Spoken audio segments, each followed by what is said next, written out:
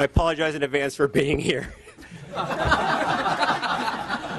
Although some of you know I served on higher ed the last 2 years. I really enjoyed it, and I did enjoy the last hour. Very interesting conversation. But Mr. Chair and members, I'm here to present to you AB 542, which would exempt early college high school and middle college high school students from caps on enrollment and apportionment funding that are placed for physical education courses provided by community colleges. Currently, community colleges waive student fees for every course but for PE. Move the bill. Second. AB 542 only addresses a small number of students in early college and middle high school students. My experience has been as a former community college trustee that many of these students are first-generation college students, and so I view AB 542 as a hand up, not a handout. Can I and take I ask that? for an aye vote. Take that as your close? Yes. All right.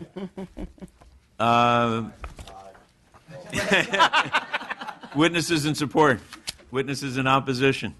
No comments. We have a first by Mr. Chavez, a second by Mr. Linder. Madam Secretary, if you'd call the roll. Medina.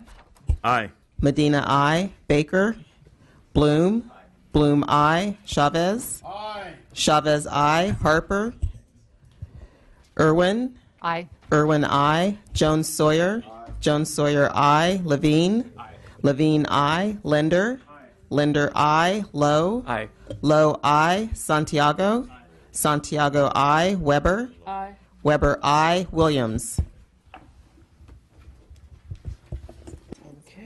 10-0. Mr. Wilk, your bill goes out of committee. Thank you, Mr. Chair and members. Passed to appropriations. I'll leave it open for members to add on. Appreciate it. Thank you. And next we'll move to item 12. Mr. Lowe. 11.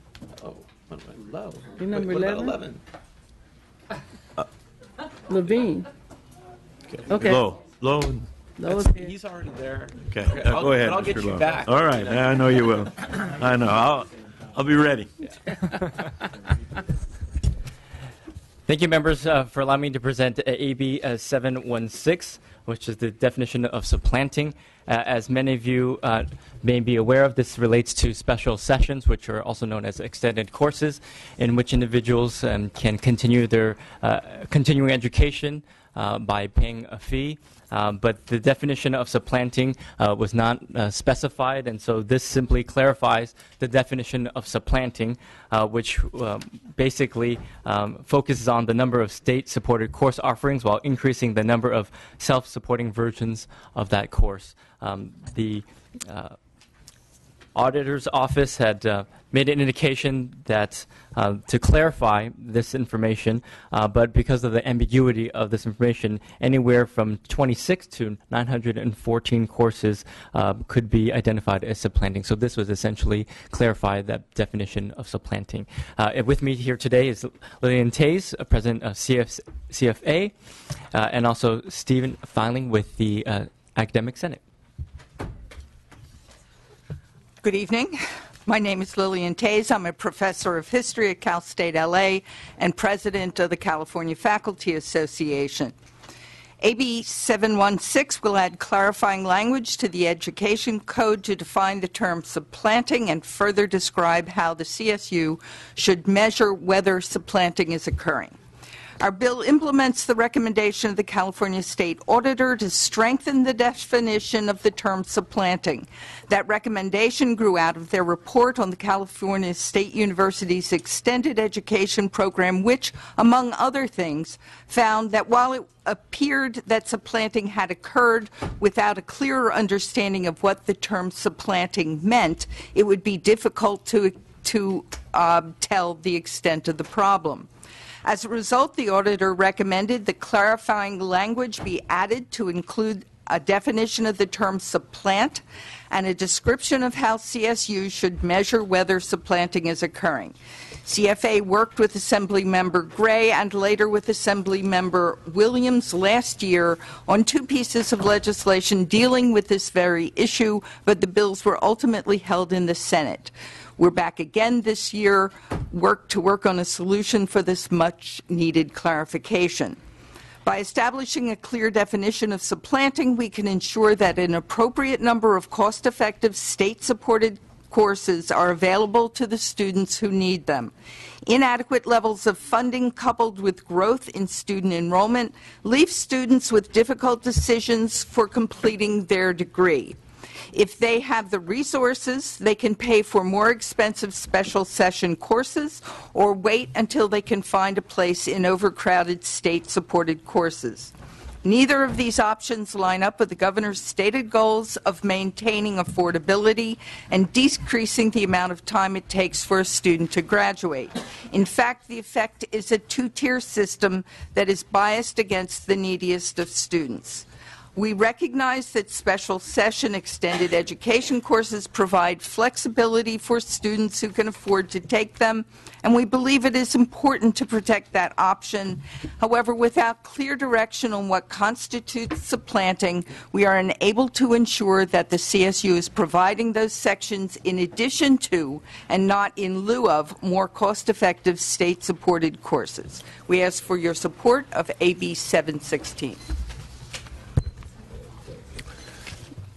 Good evening. Sadly, my name is Stephen Filling. I'm the chair of the Academic Senate of California State University. We have a belief that the state has an obligation to the students of the CSU, an obligation to ensure that when they start a program of state-supported courses, they are entitled to finish that program by taking state-supported courses.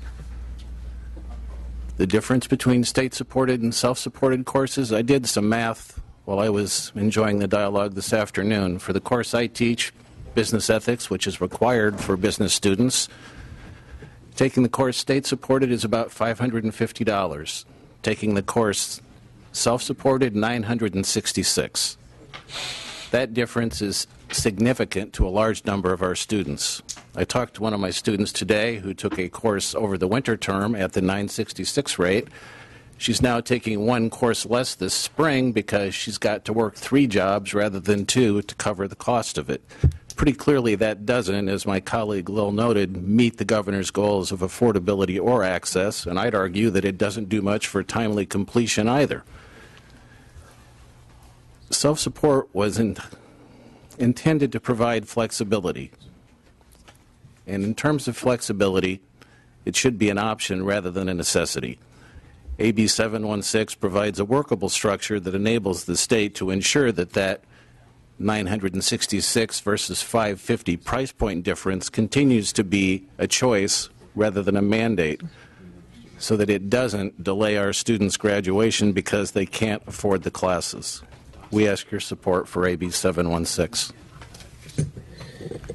Any other witnesses in support? If you'd come up and state your name and what organization you're with. Hi, I'm Mike Wanuen. I'm a higher education researcher with UCLA, and I support the bill. Hi, my name is Brenda Bolaños. I'm a third year at Cal Poly Pomona. I'm also here with the California Faculty Association. As a student, we support the bill, and I also just want to mention that although other students are here as well, we had many more students in the room that unfortunately had to leave because of the delay, but the students are behind the bill as well. Thank you.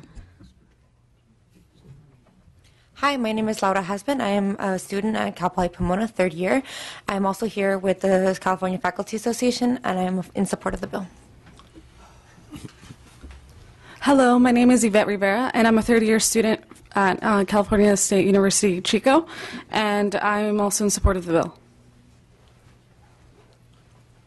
Good evening. My name is Cecil Canton. I'm a professor of criminal justice at Sac State. I'm also an associate vice president for affirmative action for the California Faculty Association, and I support the bill. Thank you. Hi, my name is Jennifer Egan. I'm a professor at California State University East Bay campus, and I urge you to support this bill after seeing the effects of supplanting on our campus and others. Kevin Weir, professor of sociology at Sacramento State. I'd like to thank the author and request the members of the committee to support the bill. Good evening. Thank you for allowing me the opportunity to speak today. My name is Eric Paredes. I am a graduating senior from Chico State, and I'm urging you all to please support this bill. Thank you, Assembly Member, for introducing this bill. Thank you.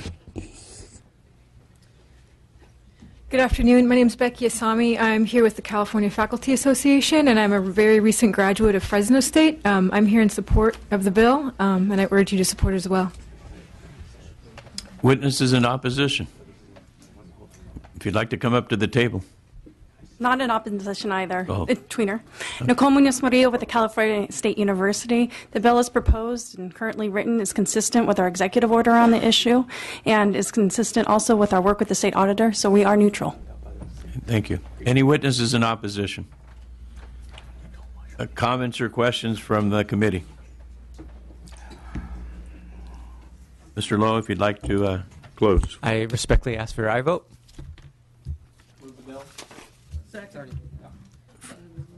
Okay. So the motion before us is due pass to appropriations. Madam Secretary, if you'd call the roll. Medina. Aye. Medina, aye. Baker. Bloom. Chavez. Harper. Harper, aye. Irwin. Irwin, aye. Jones Sawyer. Jones Sawyer, aye. Levine. Levine, aye. Linder. Linder, aye. Lowe. Aye. Lowe, aye. Santiago. Santiago, aye. Weber. Aye. Weber, aye. Williams. Aye. Williams, aye. The measure passes 10-0. We'll leave it open for members who want to add on. And next, item 11, Mr. Levine. No, I'm good with 11, unless you want to pass. Oh. So moved.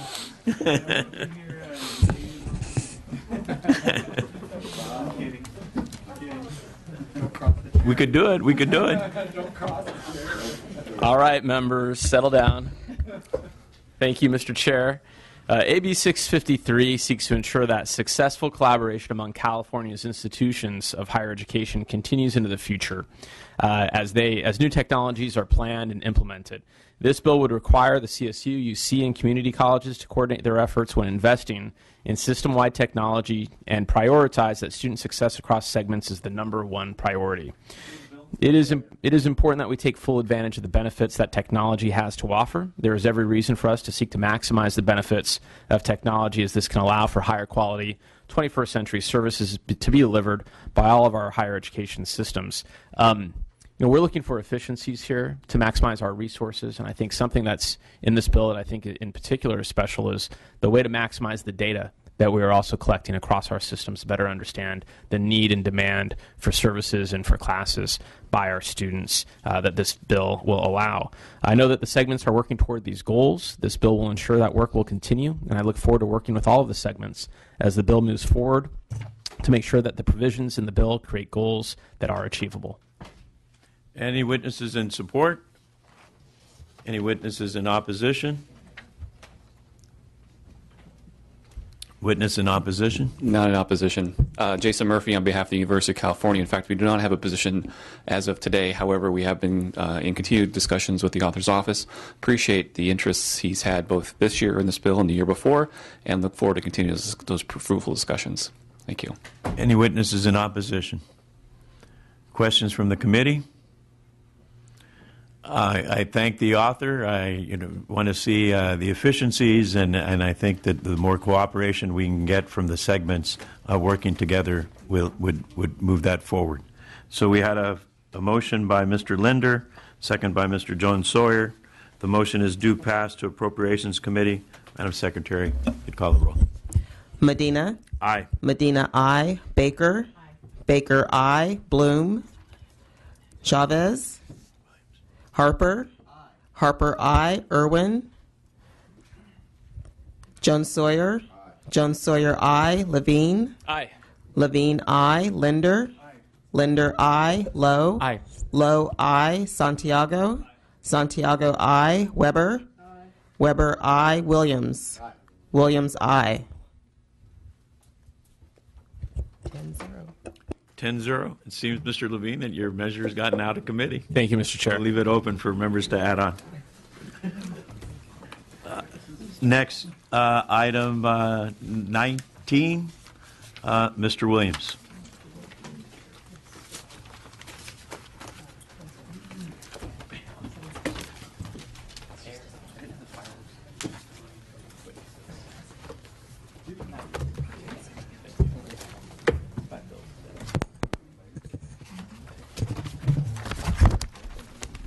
Chair, members, AB 968 establishes a standard notation across all higher ed segments for academic transcripts that will indicate on a student's transcript when the student is ineligible to re-enroll due to suspension or expulsion and the period of time the student is ineligible to re-enroll.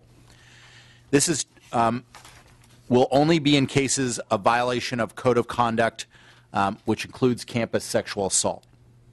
Currently, there's no standard method for noting on an academic transcript when a student is suspended or expelled for violating a university's code of conduct.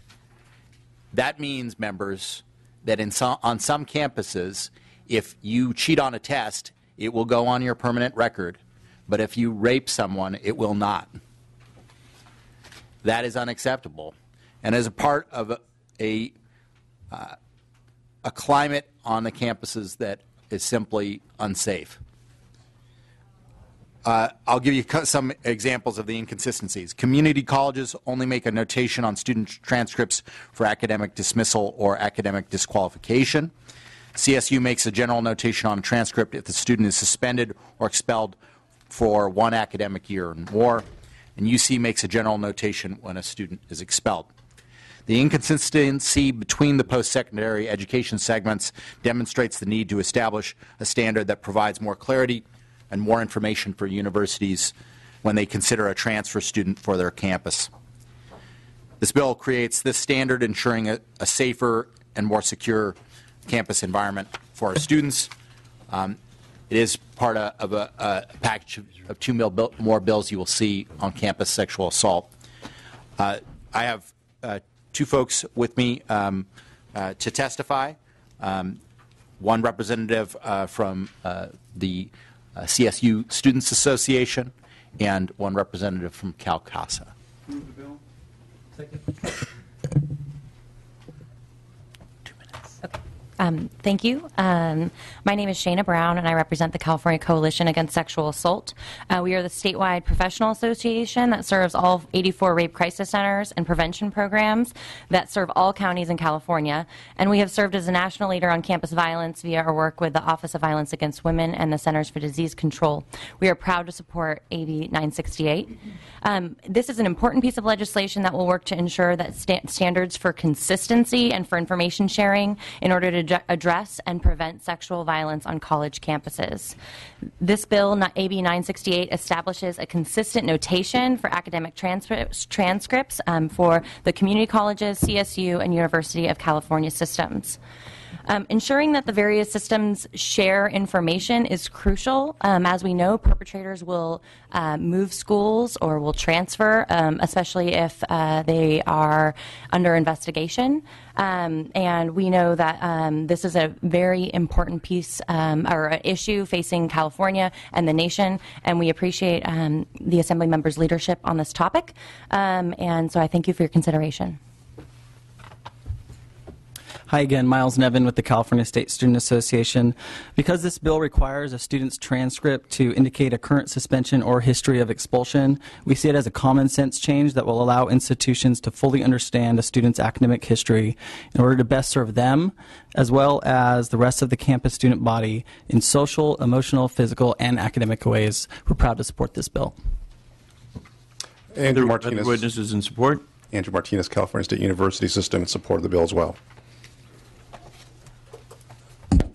Good afternoon, Mr. Chair and members. Jason Murphy, again on behalf of the University of California. We do not have a position at this time. However, we do believe we're substantially in compliance with the bill as it reads today. We hope to be in support very soon.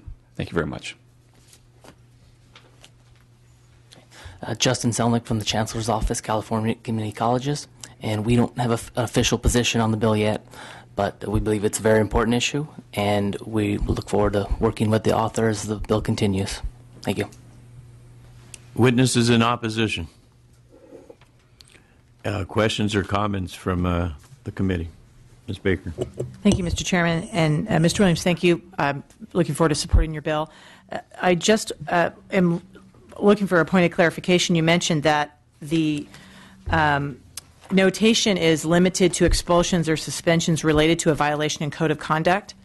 And I'm not sure if that's language. I don't see the language in the bill. I just wondered, just as a point of clarification, is that the intent of the bill, or is there a focus on making that specific change, or if you deem it appropriate in your goals? I'm not sure that it is, Well, but you mentioned it. So sure, the internal process that a campus has is only for violations of the code of conduct. Okay. So by definition, that's what it would be. The things that are outside the code of conduct is not the purview of those campus procedures. So remember, in these cases, there is a criminal justice procedure, which unfortunately almost never has any accountability for rapists in this society. The accountability in all spheres is less than 1% of cases. And then there is the arena of the code of conduct procedures on a campus. And those, because they have a different burden of proof, have a more likely chance of providing accountability for sexual assault. okay, just I apologize. No problem.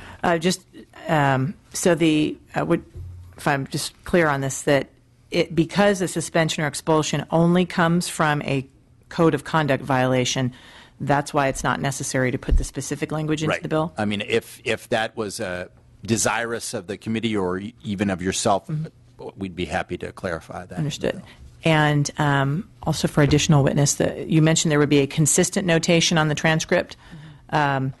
It's more, I guess what I want to make sure is that we don't have something that allows someone to get around it with any other notation on there. And we want this to be clear as a bell why you were suspended, and that it is for the violation of code of conduct, and make sure that it does cover sexual violence.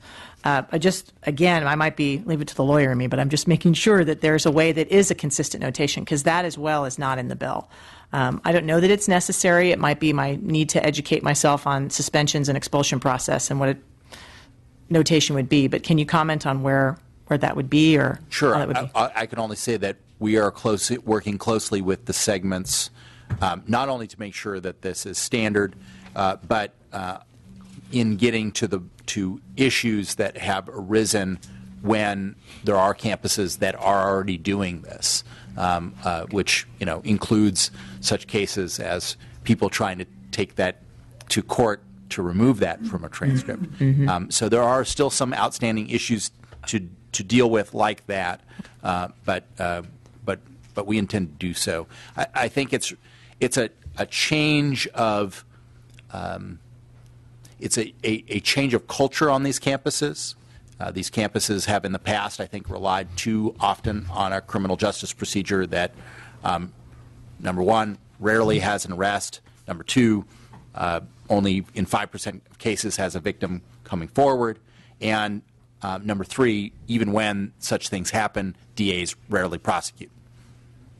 Well, I think it's an excellent bill. I'm very happy to support it, and we'll take you at your good word that the code of conduct point is exactly as it is, and if you feel that it covers that, I defer to that. But I just would make sure before it hits and hopefully gets signed into law that it does actually cover that. And if you're desirous of belt and suspenders and calling that out specifically, I will do so. Mr. Williams, would you like to close?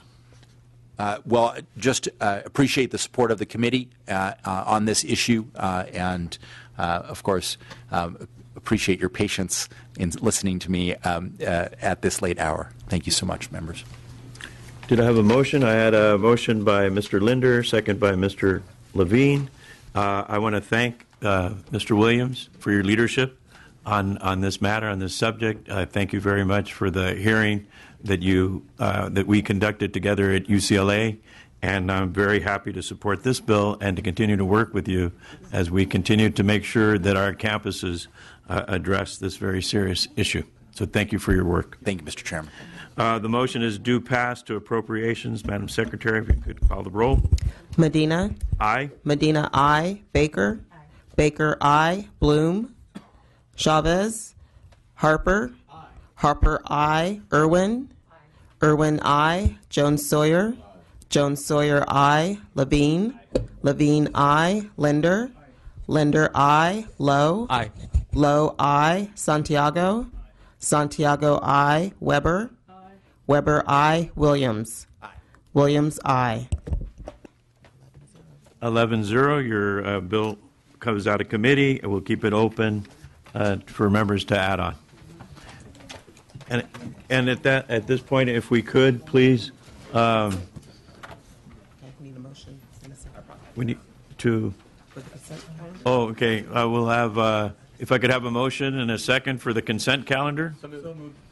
Motion by Mr. Santiago, second by Mr. Levine. Madam Secretary, please call the roll. Medina. Aye. Medina, I. Baker. Baker, I. Bloom. Chavez. Harper.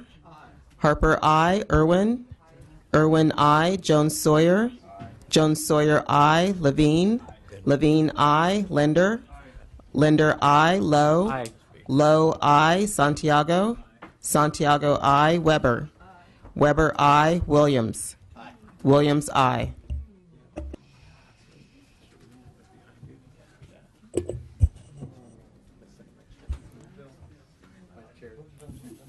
Thank you, Mr. Chairman.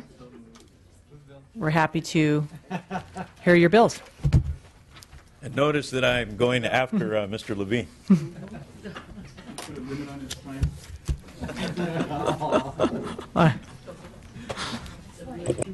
Thank you, Madam Chair. First, I want to thank the committee, and I've adopted the amendments as outlined on page 3 of the analysis. California public and nonprofit university students fare better than most when it comes to student loan debt. But still in 2013, 55% of those graduating seniors had student loans that averaged over $20,000. Data shows that nearly 50% of the students borrowing private loans, loans that contain less favorable provisions for borrowers, are leaving federal loan monies on the table. AB 721 is an important bill that provides students with the necessary information to make informed decisions about college attendance costs and student lending options. For these reasons, I respectfully ask for your aye vote. Move the bill. Second. My name is Debbie Cochran. I'm with the Institute for College Access and Success, also known as TCAS, also known as the Project on Student Debt. We do a variety of research on college affordability issues and student debt-related issues for California and the country. If folks have heard about the numbers that Mr. Medina just shared, of the average college debt of graduates being around $20,000, California being a low debt state, those are based on our numbers on an analysis that we do every year. This year will be the 10th year. And those numbers are based on voluntarily reported data from public and nonprofit colleges. Because it's voluntarily reported, we only have about 89% of public and nonprofit college graduates covered in that data. So those figures that you're hearing about when we hear California is a low debt state, they're incomplete because some colleges are choosing not to report. Also, only one for-profit college in the state of California, the Academy of Arts, chose to report those data. So this bill would provide better coverage for those data. Also, many students who don't get enough money from state or federal aid have to turn to private loans, but experts agree private loans should only be used as a last resort.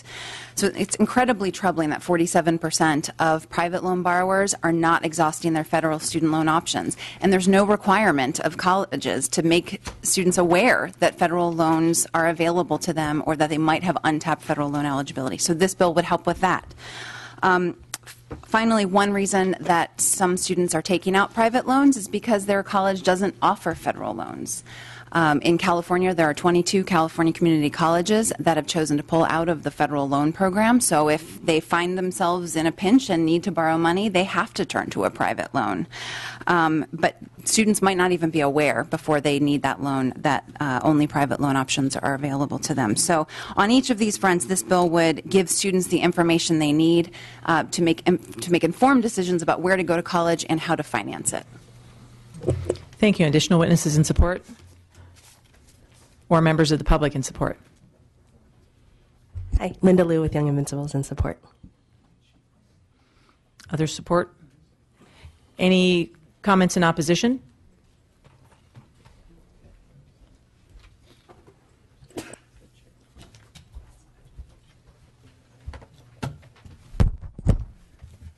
Madam Chair, members of the committee, Scott Governor here on behalf of University of Phoenix. First, we bristle at the suggestion that our institutions don't provide data. In fact, private for-profit schools are required to provide data today under federal law. I have a sheet right here. I have a bunch of copies if anyone would like. We show the average debt or the median debt for federal loan, private loans, institutional financing. We also show the cost for tuition and books and other fees. This is required today under federal law.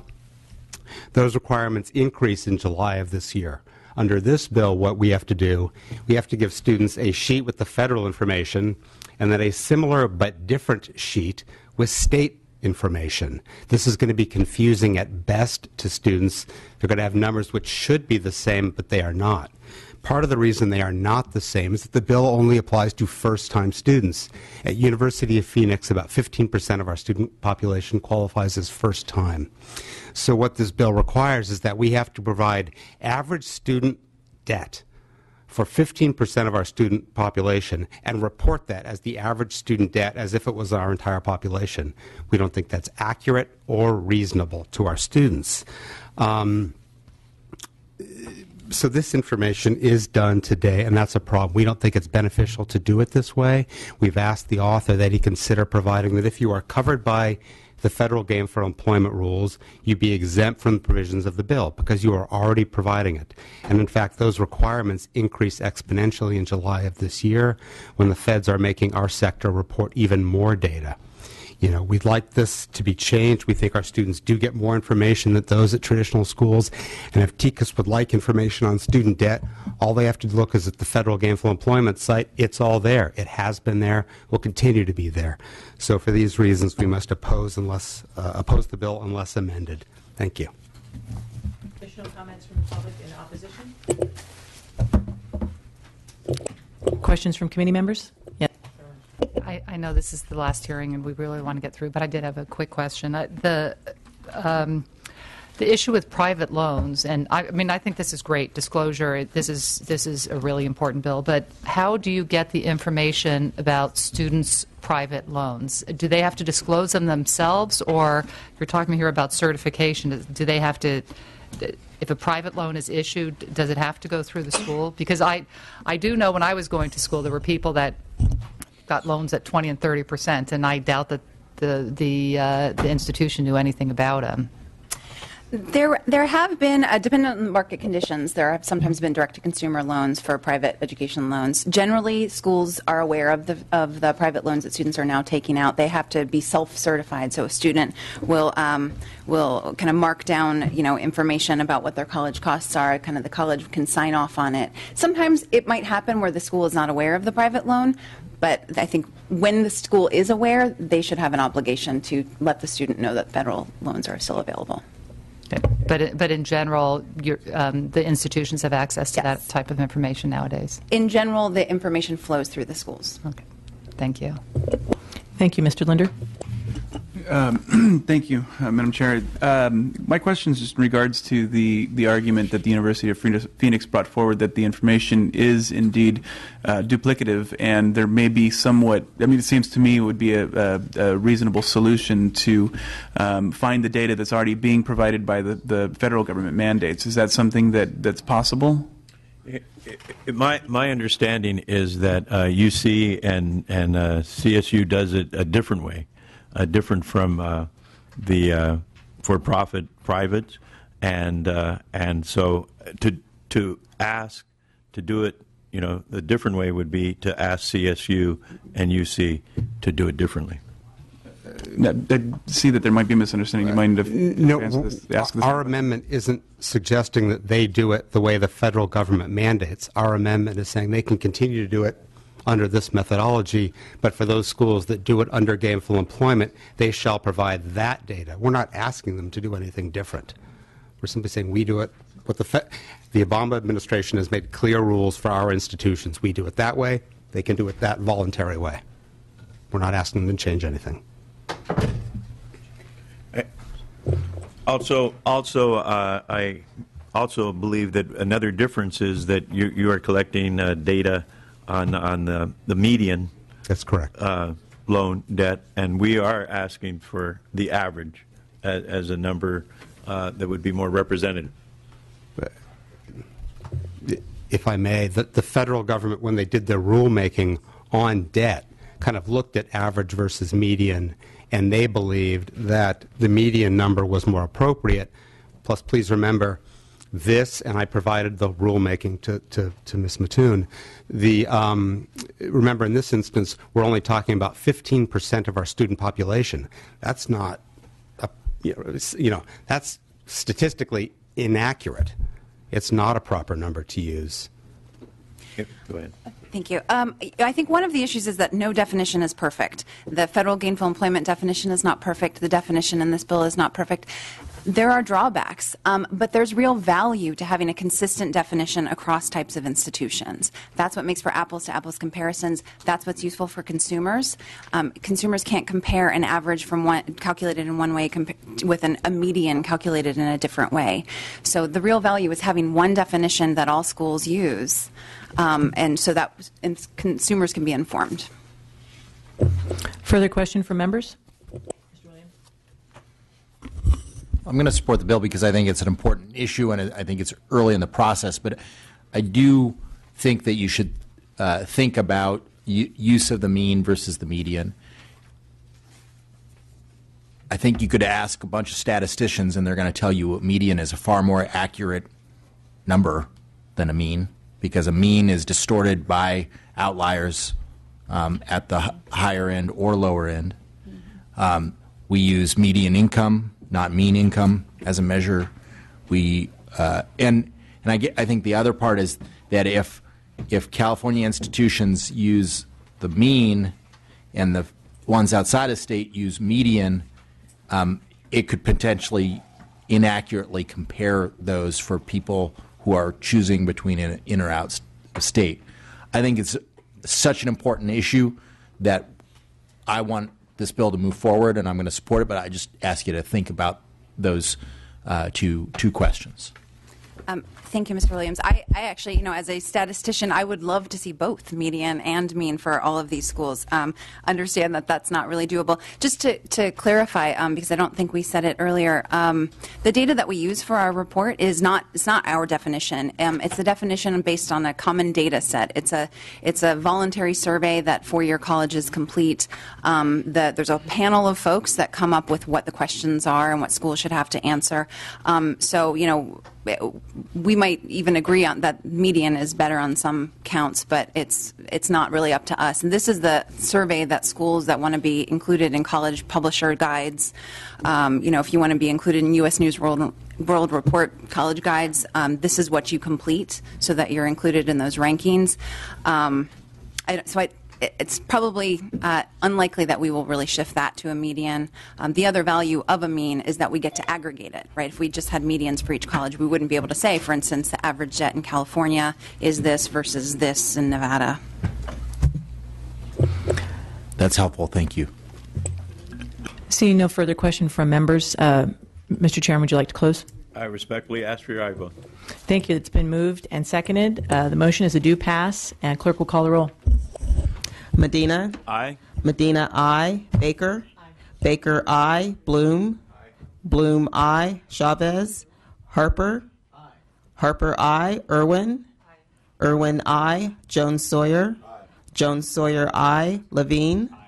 Levine, aye. Linder. Aye. Linder, aye. Lowe. Aye. Lowe, aye. Santiago. Aye. Santiago, aye. Weber. Aye. Weber, aye. Williams. Aye. Williams, aye. Mr. Chairman, 12-0, out of committee.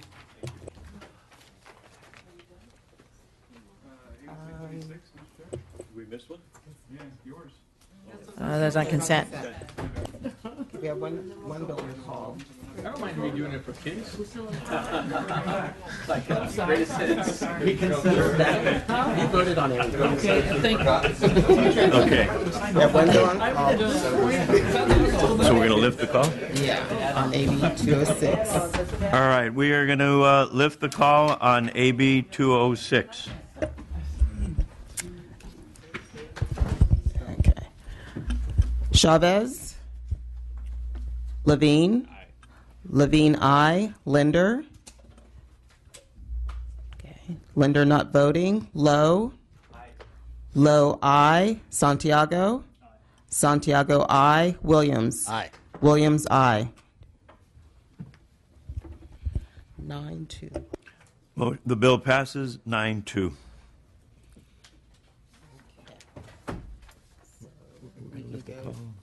We can do add-ons for everything. Okay, we're doing add-ons. And we'll just do them in file order.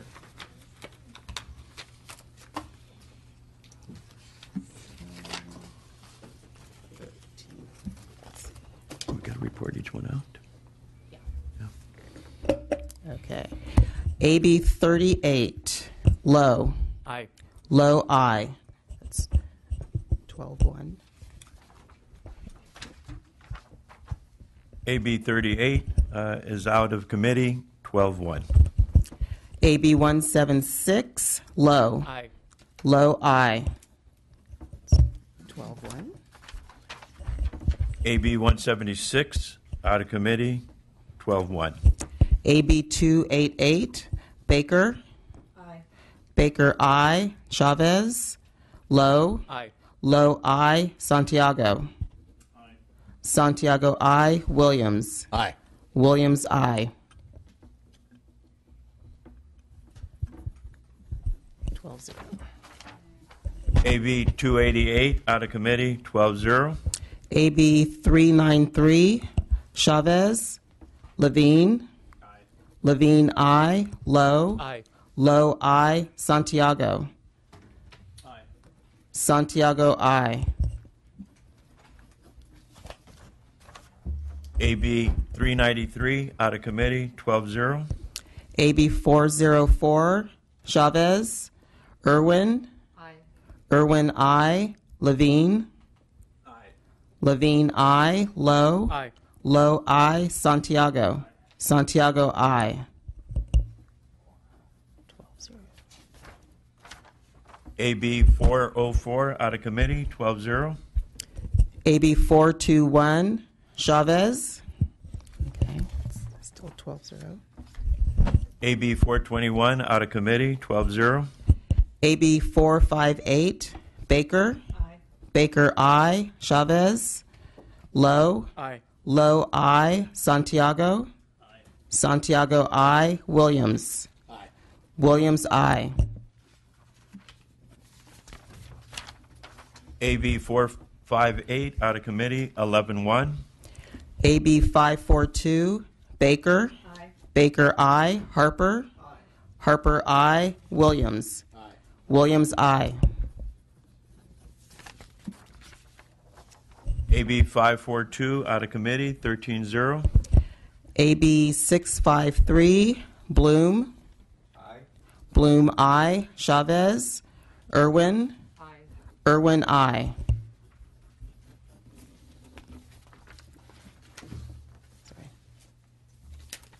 AB 653 out of committee, 12-0.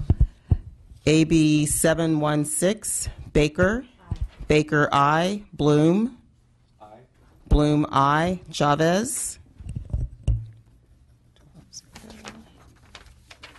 AB 716 out of committee, 12-0. AB 721. Chavez. 12-0. AB 721 out of committee, 12-0. AB 831. Chavez. Levine. Levine, aye. AB 831 out of committee, 12-0. AB 837. Williams.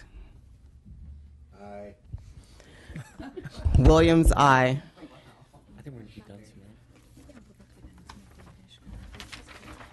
AB 837 out of committee, 10-3. AB 889, Chavez. Still 12-0. AB 889 out of committee, 12-0. AB 968, Bloom. Aye. Bloom, aye. Chavez. AB 968 out of committee, 12-0. And the consent calendar, Bloom. Aye. Bloom, aye. Chavez. Consent calendar passes 12-0. Is it possible to hold those open just briefly longer for Mr. Chavez? I understand you may be heading this way. Will that be a problem? Fine. He's coming back. Okay, we'll leave it open for 5 minutes. Sure. 5 minutes. Thank you for the courtesy.